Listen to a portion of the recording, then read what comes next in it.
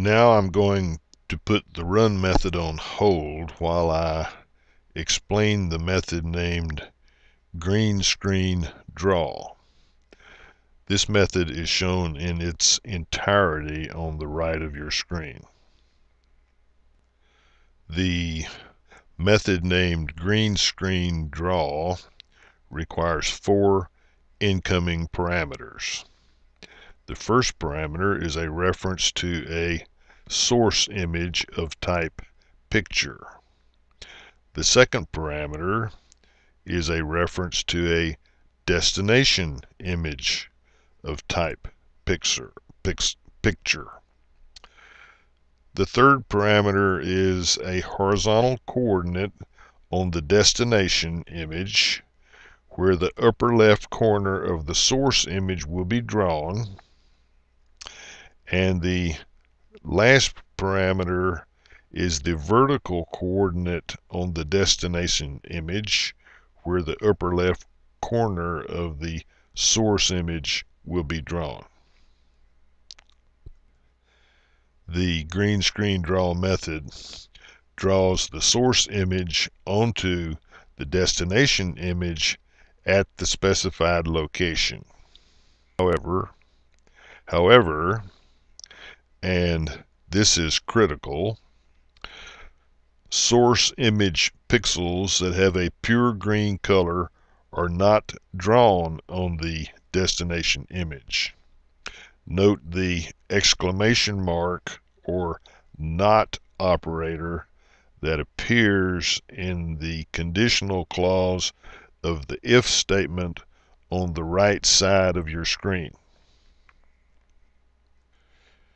You could interpret this as saying if the color of the source pixel is not equal to green, then draw the color of the source pixel into the appropriate location on the destination image. The effect of not drawing some of the pixels, in particular the green pixels, is to make it appear that those portions of the source image with pure green pixels become totally transparent, allowing the destination pixels in the same locations to show through. As I mentioned earlier, JPEG image files are not satisfactory for this program. Picture objects that are created from JPG image files typically won't have a pure green background, even if those images had a pure green background before being compressed into the JPG formatted file. However, the BMP file format does not corrupt the pixel colors. Therefore, BMP images work well for this type of processing. Some other image file formats, such as PNG, are also satisfactory because they do not corrupt the pixel colors. So the green screen draw method is shown in its entirety on the right of your screen. This method is very similar to other methods that I have explained in earlier lessons that use nested for loops to draw one image onto another image. The only thing that is new in this method is the if statement that is shown in boldface on the right of your screen. This if statement tests the color of source image pixels for a value of exactly color.green, or more correctly, not color.green. If the color of a source pixel is not green, that color is drawn onto the destination image. However, if the color of the source pixel is green, that color is not drawn on the destination image. So here are 3 questions for you. Does the color class belong to Erickson's library or to Sun's library? Is the variable named green an instance variable or a class variable? And third, why is the variable named green presented in all uppercase characters? And here are the answers. The color class belongs to Sun's library.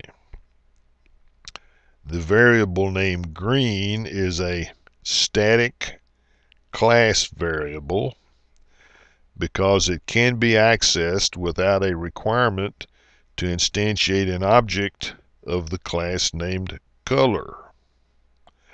The variable named green is a public static final variable, which in fact is a constant, and Sun's standard convention is to represent constants with all uppercase characters. Once again, let me emphasize, if the color of the source pixel does not match color.green exactly, it is drawn on the destination image, replacing the pixel color previously at that location on the destination image. If the source pixel color does exactly match color.green, it is not drawn on the destination image. Therefore, it leaves the color of the corresponding destination pixel unchanged. This makes it appear that green pixels in the source image are totally transparent. The code on the right of your screen signals the end of the method named green screen draw. Without getting into the technical details, I will tell you that this is roughly how TV stations superimpose a human weather forecaster onto a giant animated weather map. The forecaster is photographed with a video camera while standing in front of a green or blue screen. At the same time, an animated video of the weather map is also created. Each video frame of the forecaster is superimposed onto a video frame of the weather map. The green or blue pixels in the forecaster frame are not copied onto the weather map frame. This allows the weather map pixels to show, with the exception of those that are replaced by the pixels that comprise the human forecaster. The forecaster must be careful to avoid wearing clothing that matches the color of the green or blue screen. Otherwise, the clothing on the forecaster would appear to be transparent, and the entire forecaster would appear to be transparent, allowing the weather map to show through portions of the human weather forecaster. Returning now to the run method on the right of your screen, when the third call to the green screen draw method returns, this code adds the student's name to the snow scene picture, displays the snow scene picture in a Picture Explorer object, and displays some information about the snow scene on the command line screen. Then the run method terminates and returns control to the main method that you saw earlier. Because the main method has nothing further to do, the main method and the program terminate and return control of the operating system as soon as the user removes the images from the screen. In summary, you learned how to write a program to do green screen processing, also known as color key or chroma key processing. In particular, you learned how to write a program to superimpose a source image onto a destination image while making the green background of the source image appear to be transparent. That concludes lesson number 8, titled Green Screen Processing. You can learn more about this topic on my personal website at www.dickbaldwin.com.